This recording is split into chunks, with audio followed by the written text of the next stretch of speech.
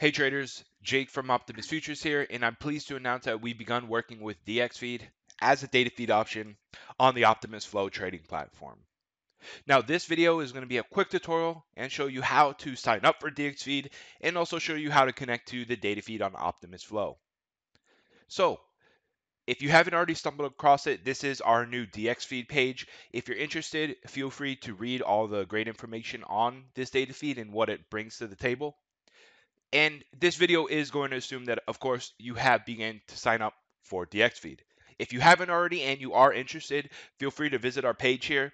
You can scroll down just a bit and then go ahead and click on the subscribe to dxFeed plus Optimus Flow button down below. When you go ahead and click on that, it will ask you to fill out a form. So go ahead, sign up your information here, and then once you're done, go ahead and click on Get dxFeed.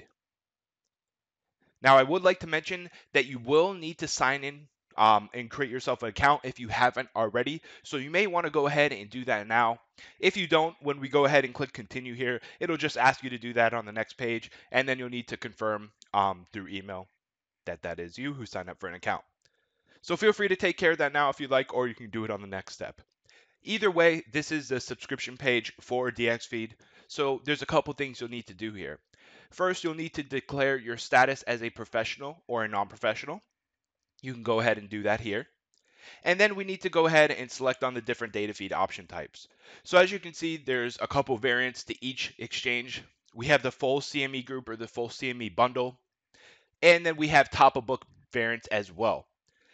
Basically, the main difference is top of book does not give you any bid or ask data on your DOM. Or I should only say it gives you the last bid and ask price. So if you are a trader that uses the DOM for any of your analysis, you may want to consider using the market depth option. But if not, you will save some money using the top of book variant as well. So essentially all you need to do is choose the exchanges that you'd like to have access to on dxFeed. Go ahead and check that off. And then you can scroll down a bit, agree to their terms and agreements, and then you can go ahead and click continue. Now, like I mentioned right there, if you hadn't already, you would be asked to go ahead and create an account. I already am signed in, so I avoided that step. So just keep that in mind. Next up, you'll just go ahead and submit all your personal information. Once again, agree to their subscriptions, and then you can go to the payout page.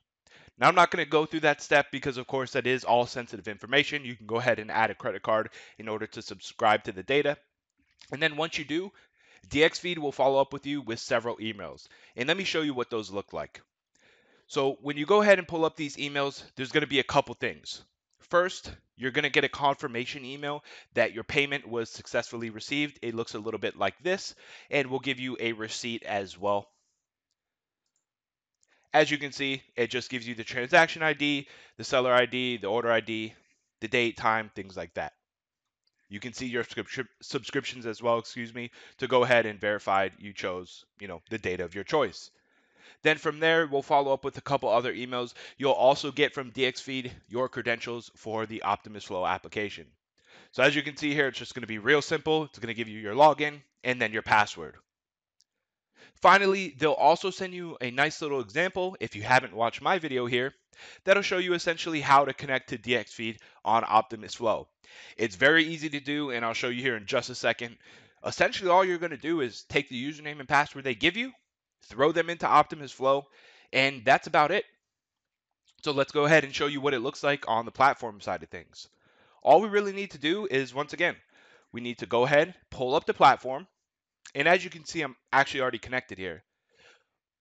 If you haven't done this before, I'm assuming that you would not be connected to dxFeed. So in order to get connected to their data feed, of course, you're going to go ahead and right click on the top of the window and go to connections.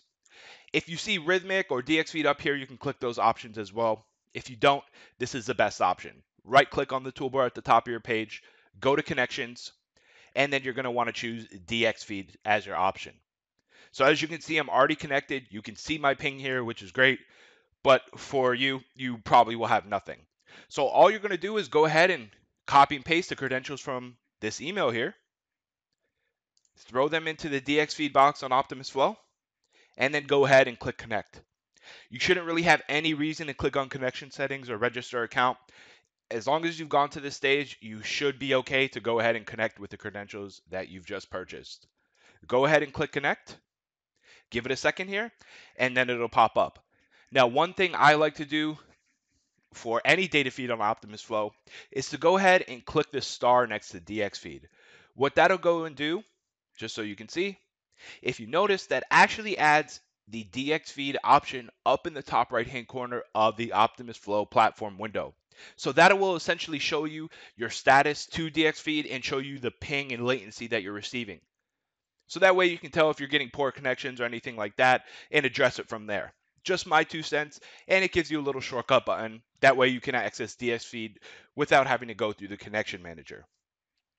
Finally, all you really need to do, and if you are coming from a different data feed, you may need to reconfigure your charts or your watch list and things like that to go ahead and add dxFeed symbols.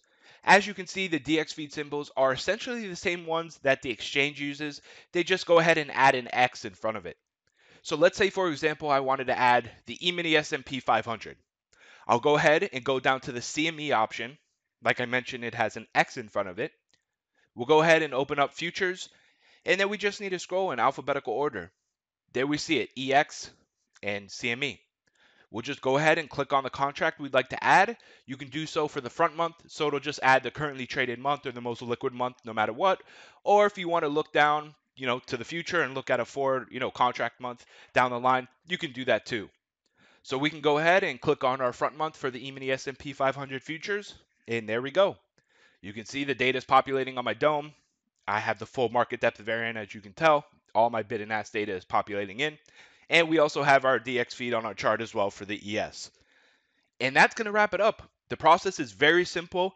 Like I said, you could start from our website if you'd like and go ahead and, go through our page and fill this out.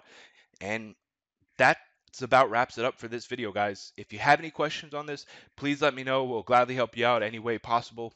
You can post your questions on the community forum. You can post them down in the comment section down below, and we'll gladly assist you. If you found this video helpful, feel free to give it a thumbs up, subscribe, and thanks for watching.